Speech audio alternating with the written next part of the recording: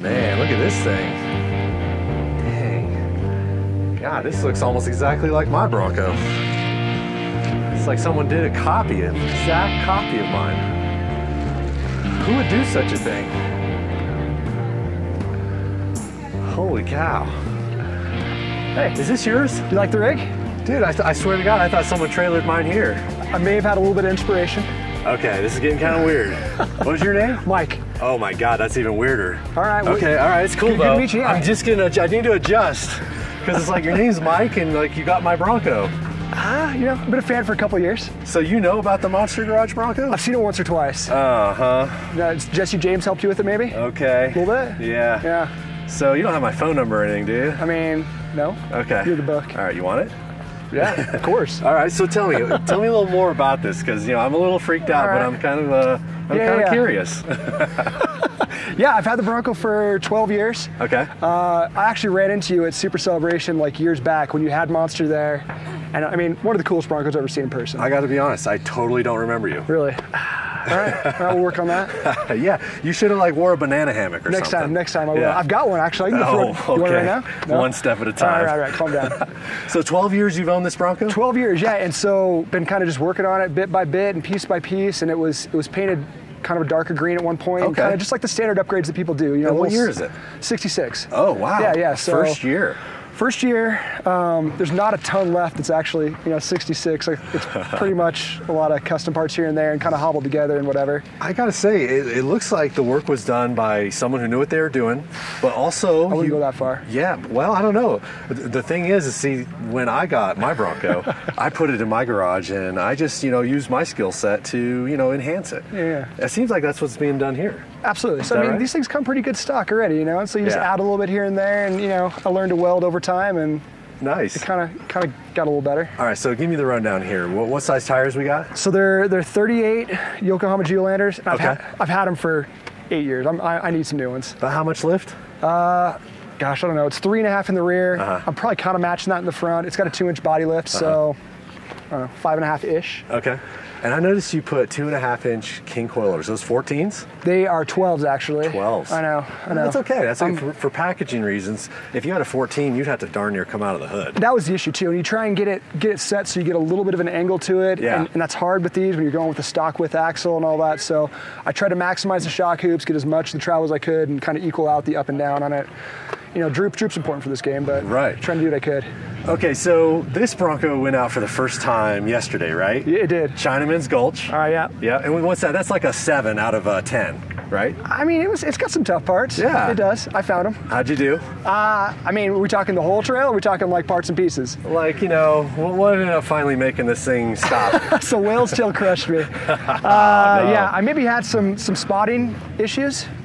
Really? If I would have probably got a better line. Bad spotter? Yeah, I probably wouldn't have broken a rear axle shaft, which was a chromoly. Every guy who wheels his Bronco, I hear that. It's the spotter's fault. Yeah. Yeah. I mean, whatever. I was following the spotter's direction, so obviously. But broken, right? You were already broken when you had a spotter issue. Come on, be level with me now. I gotta be honest. I don't know. I do think there was another spotter involved as well that maybe got it broken, and then there's a secondary break. You see how he's trying to throw me under the bus here? I feel the burn of the tire tracks on my back right now. It snowballed a little bit. Well, that's great. So you broke a rear shaft on Whale's Tail. Yep. And then after that, things got a little sloppy. Yeah, we tried to get it past Whale's Tail, and we figured if we get past this, it's fairly easy sailing after that. And it would have been if I would have been 3-wheel drive. But I had an issue with an upper link that became a spaghetti noodle. That dropped that pinion angle. It broke my double cardan. Oh, no. Tom Woods, I think, will take care of me, so I'm going to talk to those guys. Nice. But then I kind of went to like 1-wheel drive at that point, and we're like, maybe not the best day for a showing on its first outing. I gotta say though, you 7 out of 10 on something that hasn't been out on a trail yet. Not yet, yeah. You got about halfway, and then you got to the hardest spot, and surprisingly, right, what broke you weren't expecting, right? No, 100%. Yeah. It was a chromoly shaft in the back, and I know. Probably there's some things I could have done a little better, but we'll get better next time. And we've got 5.0.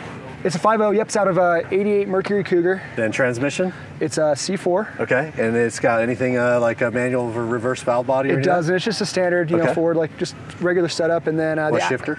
The shifter is an art car. Okay. Yeah, art car. Old one I've had for a while. And then still works great. Transfer case. Atlas 2. So it's a 3.8 Atlas 2. 3.8 with what gearing in the axles? 410s. It works. It does. Yeah, it's not. great. I mean, it could be lower. My crawler's lower that I've got, and you can tell a difference. But this thing, it looked like it did. It was doing all right. So did you take your son? Yeah, he loves it. I mean, he helped me build it, so you gotta take him along. You think he's gonna build one himself one day? I don't know if he'll build it himself, but he might get a little help from his dad, and the two of us together, bring our powers. Awesome. Powers combined. Yes. Yeah, he loves this stuff. He's all about it. All right, it's a little creepy, that your Bronco looks a lot like mine and that your name's Mike, but it's also really cool. Thanks. So what do you do for a living, Mike? I'm in the Army. I fly helicopters. You fly helicopters? When they let me do it, when I'm not doing PowerPoints and office stuff. And I gotta say, you're probably a little cooler than me. I don't know. Anything that's up in the air, flying around. I mean, I have mad respect. Dude. I don't have my own show, so I'm working towards that. Then we'll talk. Okay, all right. You're gonna do a shameless plug for your own show on my show? I mean, I do have a brand called Madus where we're getting going. So I mean, watch him go. I mean, whatever. I've got a race car now. We're gonna do some Ultra 4. Wow. I mean, yeah, shameless plug, right? I think he's showboating. Honestly, I think he's trying to show off. Not an Apache pilot. Well, man, this is a super cool ride, and I absolutely love the color. I'm a little biased, but it was so cool to go and hang out with you on the trail.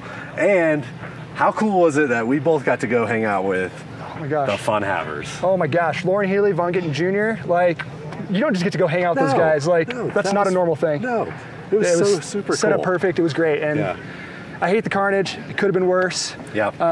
But still a fun day and hanging out with a good crew. So I will tell you this: we need to get some more some Duff parts on this thing. I don't disagree with you. Maybe the track bar. We'll start there. That's probably a good start, actually. You want to take a look under the hood real quick? Let's do it. Let's pop the hood and see what we got.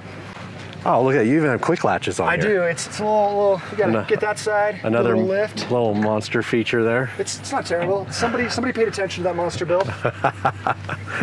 It's almost like you came into my shop and started taking notes and pictures. I poured over the pictures in the Bronco Driver magazine that did the profile of this. Yeah. And looked at almost every bend you had in the cage and stuff, just because it was done well. It was done right. Had the right clearances. I looked at the rock lights. It was good. It was all right. How many times were you watching me sleep? What's a normal amount? Oh, for the people that stalk me? Yeah. Oh, twice a week. That's about what it was. Yeah, okay. All right. So you're not extra creepy, you're normal creepy. Normal creepy. Yeah. Well, Mike, hey, I really appreciate you showing off your Bronco, man. Thank you. I appreciate having me. Super cool. Good job with the build, man. Thank you. I appreciate it. We're gonna see you again next year at Buena Vista? It depends. I might be moving next year. Well, I'm definitely moving next year. Right, because of the Army. It is. And so wherever I go, I'd like to. It's not Buena Vista. It's not Townsend. We'll try and make something happen. But I can't wait to get these two together. And that's right. We got to connect. Close. Right on, man. I like cool. it. All right. We'll see you next time. Appreciate it. Yep.